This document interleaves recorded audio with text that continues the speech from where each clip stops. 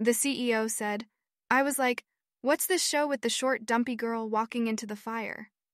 Delany was referencing Emilia Clarke's character, Daenerys Targaryen, who famously walks through fire during the series. Delany was referencing Emilia Clarke's character, Daenerys Targaryen, who famously walks through fire during the series.